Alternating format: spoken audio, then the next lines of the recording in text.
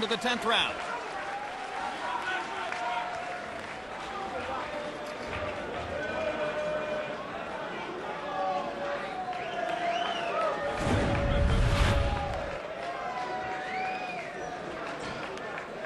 This is the low blow that prompted the penalty. And oftentimes, like most low blows, he was starting to punch at the same time that his head was pushed down through the interaction of him, and then he ends up with the low blow, which I don't think was intentional. Stay busy. This is the last round. Don't make any mistakes.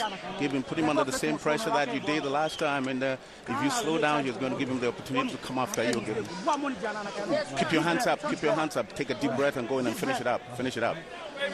I like the way they think in the corners of African fighters.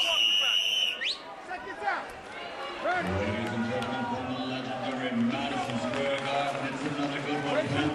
And final round. Candy Jr. gets him to touch gloves at the beginning of the 10th. Let's see if Vernon Forrest is thinking knockout here. Well, he knows he has to win the round.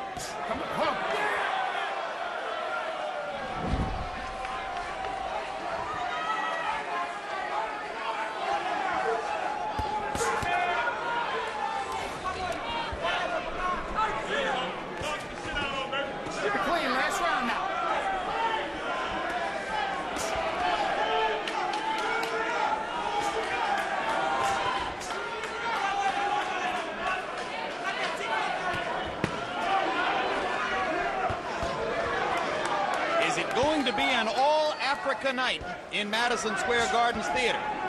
Not only African, it looks like it's just the physical, more aggressive fighters are ready to fight right now. Kassim Ouma of Uganda, a winner over Saku Powell of Brooklyn in the first fight. And Ike Quartey perhaps in a position now to gain a victory over Vernon Forrest with the help of the low blow penalty in the 9th. Frankly, I think both fighters have fought well. Whoever wins. Sometimes you have a winner and a loser, and both of them don't impress you. I like the fact that these guys have come to fight for whatever their individual reasons are in the winter of their careers. I agree, but I think that Vernon Forrest shows you that his left arm and left shoulder still are not 100%. And therefore, he still is not the fighter who beat Shane Mosley. And he's probably physically one of the strongest welterweights, junior middleweights of recent years. And this guy, Quartey, very physically strong and a strong puncher and very tight defense. Putting a lot of pressure on him. And coming forward the entire fight, just as Kassim Ouma did against Saku Powell. But much more firepower than Kassim.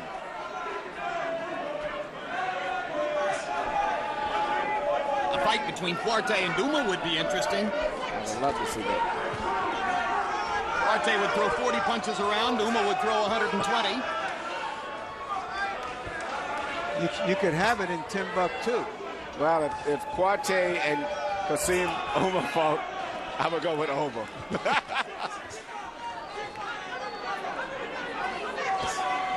It would be 12 rounds. If he didn't get knocked out. It would be a very interesting and non-tactical 12 rounds. Yeah. They would fight. 10 seconds to go in the fight. Forrest has made no dramatic statement in the 10th. Although perhaps he did enough to win the round, but I'm not sure. Quartey pressuring and rallying down the stretch. And now both fighters will try to walk the walk of a winner, but Quartey has more energy in doing so, and Daniel O'Dampton lifts him into the air. Two good fights. Excellent. Eye contact.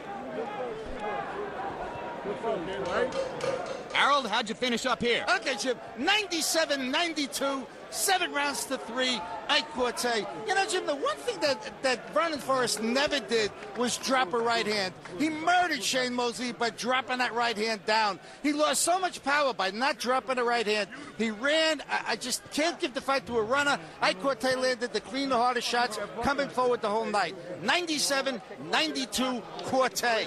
How much of that inability to drop the right hand was because he couldn't set it up with the jab? That's right, but also he couldn't get a good, clear target. Quartey kept his left hand on the side of his head, which prevented it from getting hit with right hands. Here are the judges for the fight. Melvina Lathan, 21 title fights, veteran judge here in New York, scored the draw for Taylor Wright in Memphis. That, of course, was the outcome of that fight. Tony Paolillo, who scored the last fight, once again scores this one. And again, his most significant previous score in our eyes, the draw between Bird and Galata. And Steve Weisfeld, who scored the previous fight, likewise scores this one. Both of them had Kasim Uma as a winner over Saku Powell in the first fight tonight. Vernon Forrest and Ike Quartey await the verdict of those three judges here on a hot night in Madison Square Gardens Theater. Big smile on the face of Godwin Asifo, the manager of Ike Quartey. And certainly there are more smiles surrounding Quartey than is the case for Forrest at this moment, which may or may not tell you something. This could be the pivotal moment in the fight, the low blow in the 9th round, and as you see there, Quartey was indeed inadvertently pulling Forrest's head down with the right hand behind his neck at the moment when Forrest made the low blow contact, but referee Arthur McCanty rules the low blow, penalizes Forrest, who had thrown a couple of other low blows in the round. And now let's go to Michael Buffer, who has the numbers on this one. Ladies and gentlemen, here at Madison Square Garden, we go to the scorecards. Steve Weisfeld and Melvina Lathan both scored it 95-94. Tony Paolillo scores it 96-93. Fall to the winner by unanimous decision, Vernon the Viper Forrest.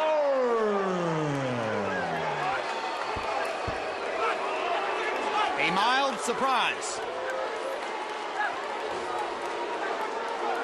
Maybe a little bit more than a mild surprise as Quartey comes to the ring ropes and holds his hands out as if to say, what is that? And for Ike Quartey, who was not happy with the decision against him in the Oscar De La Hoya fight, who was not happy with the decision against him in the Fernando Vargas fight, this has to be And when galling. you consider the fact that they took the point away from Vernon, it's even more of a surprise. A unanimous decision. All So all three. three judges seeing something that, quite frankly, Harold Letterman and I did not see in the fight. And the crowd responds, as you can hear.